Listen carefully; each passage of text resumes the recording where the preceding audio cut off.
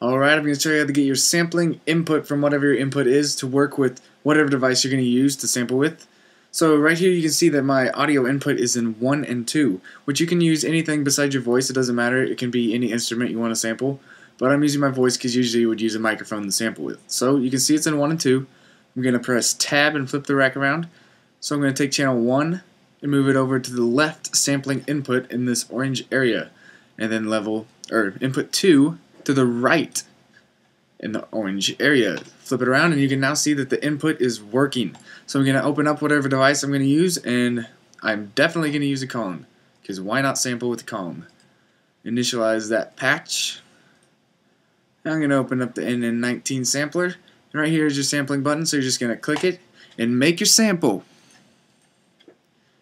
Let's see that sample. Normalize that sample right here and make your sample.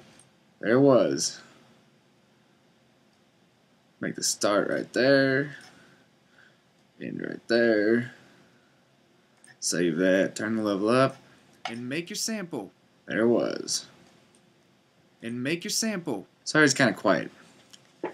And that's how you get your sampling input. You can use any other device you want, of course. So if you had a Thor, I don't know why you'd be sampling your Thor, because you could just record your Thor. But say you had your mic plugged in and you're playing your ukulele, sample that ukulele, chop it up in your Kong, and you're good to go.